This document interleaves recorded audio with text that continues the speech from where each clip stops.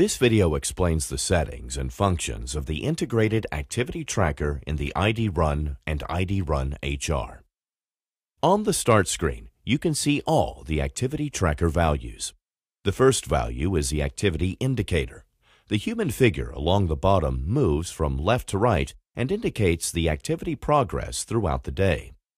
When the daily goal is achieved, the figure is on the far right of the screen. With the plus or minus button, you can navigate to the other values. Pressing the plus button once will show the progress toward the next goal.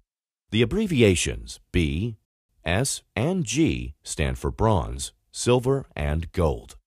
Continuing to press the plus button, you will scroll through the number of steps, the calories burned, and the distance traveled.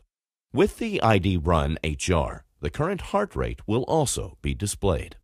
To set a personalized daily step goal, navigate to Settings, Device,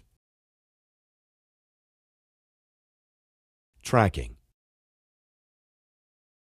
and enter your personal goal for the day. The default setting is 10,000 steps, which is based on WHO guidelines for a healthy lifestyle.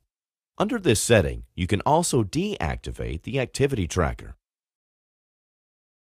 You can see the number of goals achieved per month on the watch. Navigate to Memory and then Statistics. The last screen shows the number of bronze, silver, and gold trophies earned.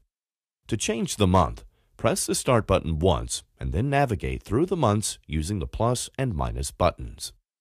If you want to analyze the activity tracker data in more detail, you can connect the watch via USB cable to the Sigma Data Center on a PC or Mac.